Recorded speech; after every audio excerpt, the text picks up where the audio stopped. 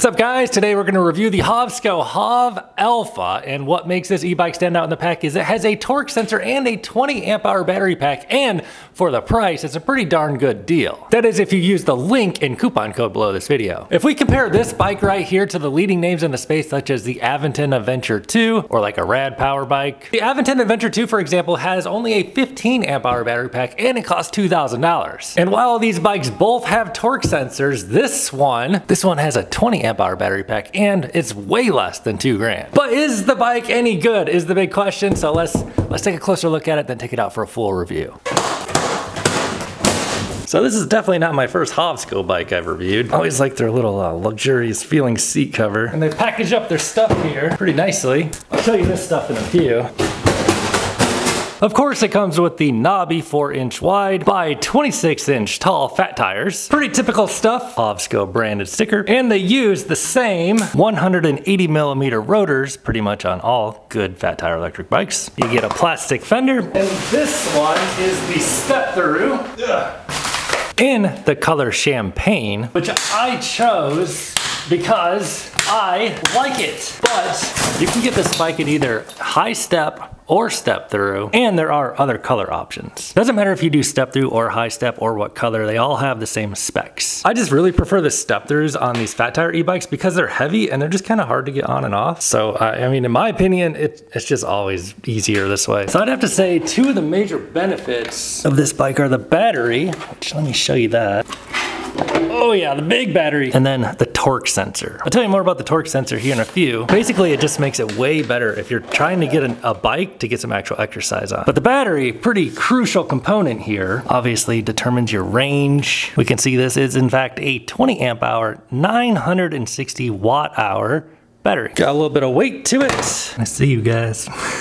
Come on, turn on scale. Let's see how much it weighs. 11 pounds. So I mean, yeah, that's a legit 20 amp hour battery pack there. So a big battery pack paired up with a torque sensor. The torque sensor will make better use of that battery because the torque sensor gives you power based on how hard you're pedaling. It controls the power a lot better. I'll show you later. And then the other thing here, the charger, good, it's a 3 amp charger. So 20 divided by 3, so it'll take you about 6.5 hours to charge this thing from empty to full. 3 amp charger is much better than a typical 2 amp charger we see on a lot of bikes. Charges your battery 50% faster. So we'll get that going while we build the bike. Also, you can charge this thing while it's on the bike, obviously. How charges it when they ship it? Well, it's basically already almost full. So Hovsco has this like flashlight thing built into the battery. It's got a couple of different modes. Strobe for me, kind of cool. Then your other stuff like pedals, tools. Front axle will have a quick release, derailleur guard, kickstand. Up front we get suspension with adjustments. You can lock it out if you want. Branded Zoom and some manuals. Seat is wide, should be comfy. Has a quick release for easy adjustments. Pretty good amount of length. The light is back here. Not seeing how to remove the insulator piece here to turn it on at the moment, but it does operate independent from the built-in battery on the bike. HovAlpha. We get 7 gears on the Shimano cassette. Shimano Tourney derailleur. You should put your derailleur guard on there. Prevent this from getting smashed in case you knock your bike over. And of course, our powerful Sutto motor. It's rated for 750 watts of continuous output. I'll show you how much torque it has soon. 750 sustained, 1032 watts peak. Handlebars go here. Spark it up a bit. We got a nice little rise to them and a light up front, and they sweep back just a bit, and they have ergonomic rubber grips held in place by a bolt so they won't rotate on you, and Zoom hydraulic disc brakes with nice levers. These ones you can grab easily with one finger. They are hydraulic from Zoom, and here's your reservoirs. 7-speed Shimano shifter, downshift, upshift, downshift, upshift. On the left side you get your thumb throttle, which does have a nice little rubber thing here. This is like one of the better thumb throttles for sure on any of these e-bikes I review. Then your controls here, pedal assist down, up, light, power, and info. Probably wouldn't leave home without putting this on here. And as I mentioned, it does have a quick release to make it easy to take the front wheel on and off. And yes, we do have this, but you should still put these on. Oh yeah, this one has a torque sensor, so definitely put these on. As for the fenders, these are optional. I actually think this bike looks pretty sweet without them. Add or not to add? I mean, dude, I don't think there's any rain in the forecast for a couple months at least. Just kind of set them on there. I guess that's kind of what it would look like with the fenders. Doesn't really actually change it too much. You just can't see that aggressive looking knobby tread pattern. I like it, let's do it. Okay, I did it. Battery's already full. Let's pop it on in there. Oh. And this bike ships as a class 2, but Hovsco has an app, and in the app you can unlock it to class 3, super easy. They give you a little QR code here to scan with the app. We'll do that in just a few, but let's turn it on and see what it looks like. I would like to point out any flickering you see is just the camera. Your eyes do not see any flickering. That'll be more of a thing when we get out on the actual ride on that camera. It gives you your battery up here and a bar readout, miles per hour, pedal assist mode, which they give you 5 out of the box, trip, odometer, trip, odometer. It's got all your essentials right here, front and center, easy to read. So here's what I look like getting on this bike. On minimum seat height, I am 6'5" with an inseam of 34. And maximum seat height, so comfortable riding position. All right, dudes, let's take the Hovsco HovAlpha out, but first let's add our device with the QR code here. Oh, there we go, came right up, nice. So with this app, we can unlock this bike to like class 3 higher speeds. Start out in the default mode, then play with this stuff later. Per usual, we'll start the Strava so we can track our official distance and the step through. Oh yeah. Throttle does nothing on pedal assist 0, but 1, oh yeah. As always, we'll start this ride off from a dead standstill at the base of the 20% grade and do throttle only. I weigh 200 pounds, and this is basically just a stress test to see how the motor can do on its own without any help. So ready to go, full throttle. And the Hovsco motors, this is not my first time on one of these motors. It's a strong hill climber, as we can see. So I don't know if you guys have watched any of my other reviews, but there is a very similar product to this on the market that is not able to like climb hills like this at all, and it costs more than this bike and has a smaller battery. So we'll get out here for a little ride here on this lovely Saturday afternoon here in Southern California, and we'll feel this bike out. Although looking at the spec sheet, I have to say, you know, it seems like a pretty decent value out of the box. So of course we have that thumb throttle that we can mash on and get all the power, but that's really not what this bike is about. It's got a torque sensor. Put this thing on down to pedal assist 1 here in gear 1 and kind of just give it a little bit of help here and just kind of see how it feels. So the torque sensors, if you don't already know this from watching my other reviews, they give you power based on how hard you're pressing in the pedals. And right away I should say, any flickering you see on this GoPro is only because of my GoPro camera. It has nothing to do with the actual display. To my eyes, this display looks totally fine, and I can see it through my polarized lenses, which is always a bonus. That's not true for every bike I review on this channel. So as I was saying about the torque sensors, these ones are like really good for if you're looking for a bike that feels, if you're looking for an e-bike that feels like a bicycle and it gives you power based on how hard you're pressing on the pedals. This makes for a much more natural, intuitive riding experience. These brakes are feeling good right away. We'll use a little throttle here to get us moving, and then shift it up a gear 2 to gear 5, cruising along here. So pedal assist 1, you know, if you're looking to really extend the range of this massive 20 amp hour battery pack, you could probably get some serious range out of this thing while getting a very natural, intuitive riding experience with this torque sensor. So let's crank it on up to pedal assist 2 here and see how this feels. Now it just gives you a little bit more power basically. One big difference between a cadence sensor and a torque sensor, typically cadence sensors, they'll like give you like a hard limit on what speed they'll help you up to, and then they won't help you any beyond that. That's not how a torque sensor works. Pedaling along here at 15 miles an hour, when I start pressing harder, we can see that little blue bar kicking up higher, and it's getting me up to 20 miles an hour. But if I want an easier riding experience, I can crank it up to like pedal assist 4. Now when I'm on pedal assist 4, let's just crank it on up to gear 7 now. I really don't need to put in hardly any effort at all. You know, based on how hard I'm pressing on the pedals, it'll still give me power based on how hard I'm pedaling. So as I mentioned, if you're looking for a bicycling experience rather than like a motorcycling experience, the torque sensors are really a great option. Now, if you want to be lazy and you don't want to have to pedal at all and you just want to ghost pedal, you might want to consider a cadence sensor. Although on this bike, you still have the throttle, so you kind of get the best of both worlds in a way. I mean, you could get that natural pedaling experience or use the throttle. Handles nicely. You can tell, I mean, it's not quite as nimble as a shorter 20-inch tire. These 26-inch wheels and tires, they've got a little mass to them. Benefit of that is they help you run stuff over and do off-roading, which we'll try A little bit of sand riding here and a bit out on the beach. And then obviously they give you a little bit of cushion too. So this one has the front suspension, no rear suspension, but you could always add like a suspension seat post. Now let's see, I don't know exactly what this does on pedal assist 5, but let's go ahead and see how much it helps us up to. After you get to like 20, it stops helping you completely on the out of the box settings for a class 2 electric bicycle. That's just what they are, but let's open the app now and change that. Because we're about to get out on a faster road here, so we'll get into e-bike classes, and then all you gotta do is just basically check the class 3 box. Let's go try it out. So starting from a stop here, we'll just smash the throttle a little bit, give it a little bit of pedaling. The thing I like about these torque sensors is you can leave them on pedal assist 5 all the time and just pedal a little bit and they'll help you quite a bit. So hopping on out here into traffic, let's see. Throttle will bring you up to 20 still, but then when you start pedaling, let off the throttle and start pedaling. Now it should take us up to 28 miles per hour. And as we can see, 28 is showing up on the display there, and then the blue bar power is reducing.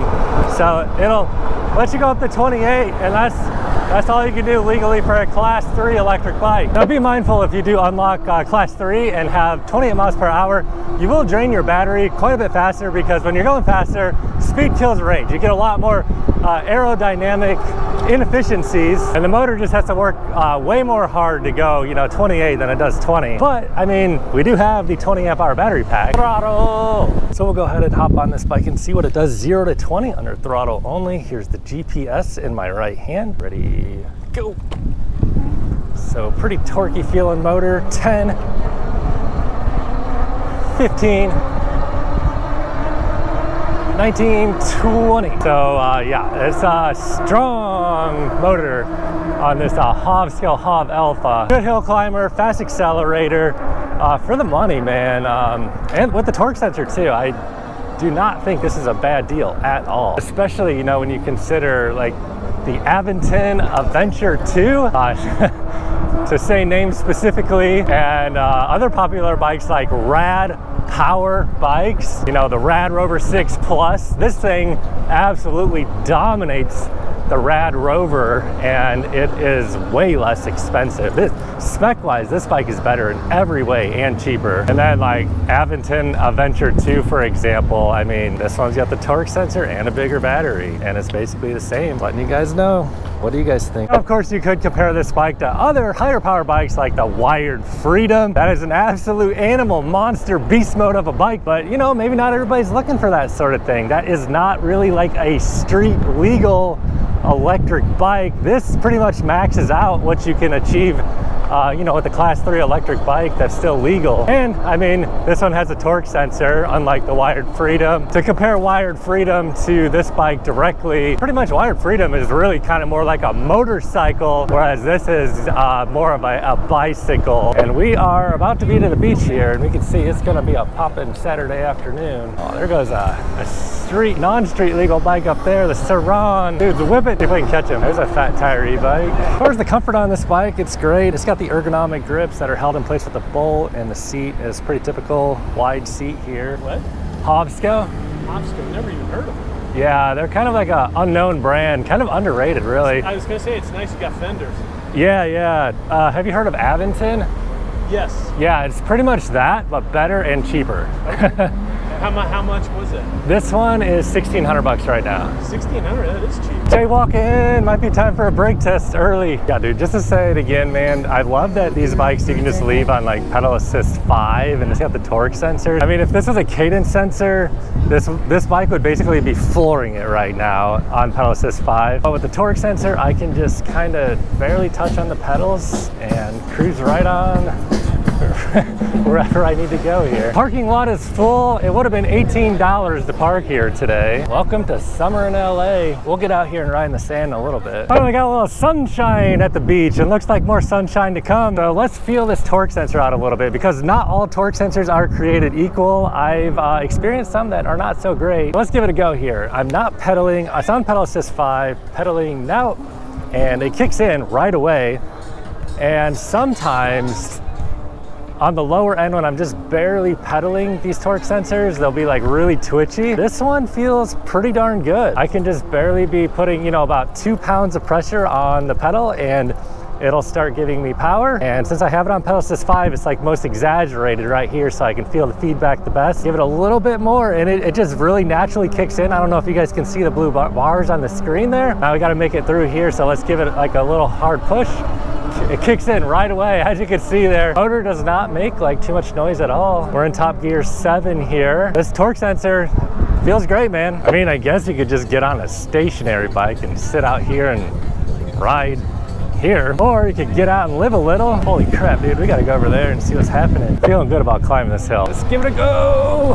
Oh yeah, so this is a benefit of like the big tires, just monster truck tires, easily conquered that hill. A lot of bikes I review cannot do that. What's happening here, man? Is that a sword? So it doesn't have rear suspension, but since you kind of get off the seat on this one, kind of like a high leg extension, you kind of use your legs as suspension a little bit as you're pedaling. Unlike, you know, like a moped style bike or something. So you don't really need full suspension on a bike like this. Like I said, you could just throw on one of those suspension seat posts if you really want some suspension in the seat. You're open, bro, shoot it. It is wild out here today, man. Do you guys dig the energy, or do you like riding out in nature and peace? I like both, honestly. I like getting out in the mountains too, so some wrestling going on. This is where the thumb throttle comes in handy when you just want to kind of scoot along a little bit. Bike's really easy to control. Might have to grab me one of these. Look at this dude.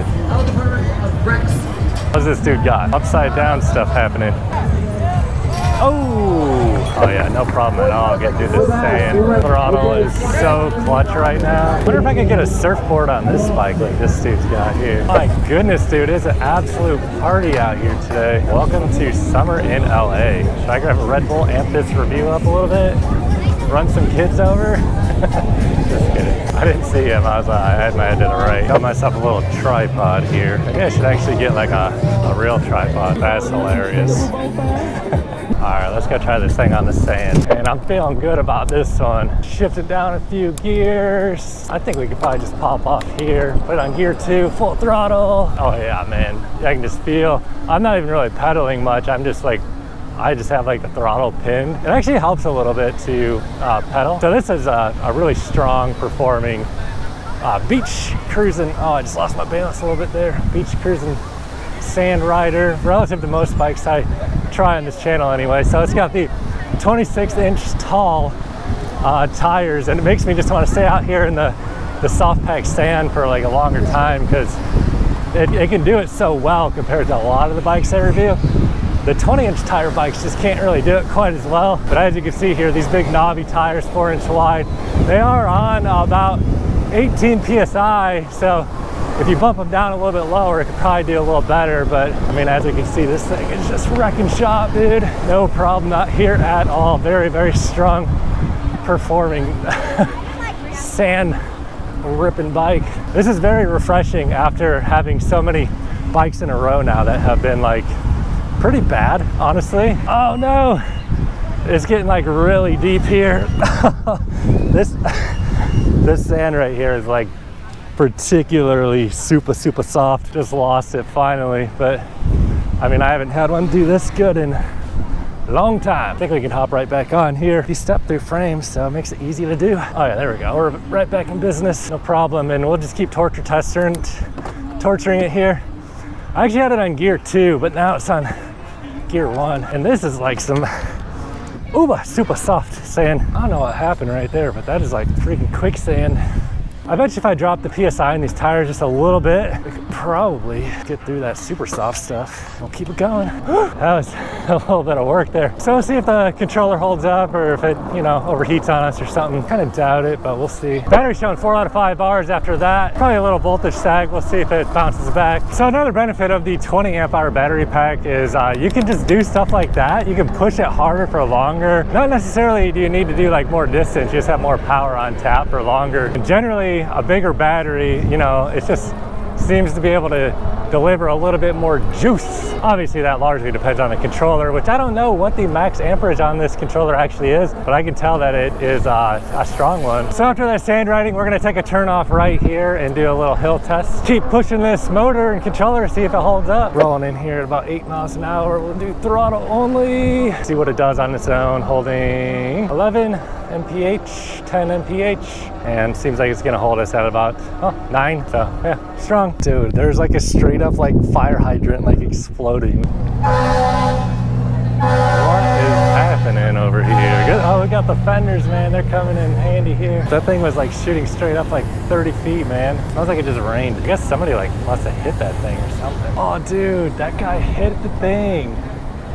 This dude definitely, you can see the damage on his car. Dude definitely smashed that thing. Told you guys, I had a feeling it was gonna be a wild day out here. All right, you guys know what time it is. California incline time. 85-foot climb, 12% grade. And we'll just see how this bike performs. All right, heading into the loop-de-loop here. The biggest challenge will not be the hill, but probably avoiding the people. Pulling, 9 miles an hour. Strong performance as expected. We'll test the brakes here in just a minute, but I really like the levers on these. Coming around the corner, full throttle, 10, 12, 14, 15, 16, 17, and 18 miles an hour. We might get 19, and that was with no pedaling whatsoever. And just a minute ago, we were down there on the bike path, a little bit of marine layer. Can't quite see the mountains in today's video. We can see the pier just a little bit. This cargo e-bike's gotta be electric, man. Squeeze on through here. Watch out, people. This is a fun bike, dude. It's the bikes that are underpowered are the ones that are not fun. So we're gonna go give it a brake test here in just a moment. So when I'm on this bike, I feel, you know, a little bit up there, kind of like tall, until I roll up on this dude. Oh my goodness, this is sketchy. Look at this frame. Nice bike, dude. Might need to do this brake test a little early if we have some people running out in front of us. Go ahead and give it a little brake test here from 20 miles an hour. So brakes. Oh yeah, these are great brakes, man. They're 180mm rotors. The Zoom levers, I really particularly like these Zoom levers because you can kind of just hook your finger on there. They just feel really nice to grab. And since they are hydraulic, they just have a very smooth linear power delivery. Very predictable and strong. Great brakes. So final thoughts on the Hovsco HovAlpha. I mean, for 1,600 bucks with my discount code linked below the video, I think this is actually pretty darn good value, especially when you compare it to other stuff on the market that's popular. I mean, the 20 amp hour battery pack has got a strong motor, torque sensor. What else can you really ask for from a fat tire electric bike that's legal? If you want to grab one, click the link below this video, use my discount code, but let's head on home, check the final range on our battery. Let's see if we can pop through here. Oh yeah, no problemo. Maybe we can swing through, pop a quick little, yeah, one of these ones. Take a little shortcut there, past those people. Hopefully that's not urine I just ran over. Strong motor on this bike. Front suspension, knobby tires may not be the most efficient, but they sure give you traction and make you feel confident. Let's actually see if we can pop through here. Loose sand, losing momentum a little bit. Let's downshift a couple gears. Don't think we'll have a problem, well, as long as we don't hit these sharks and crabs. Doing this little maneuver here, but let's give it a try.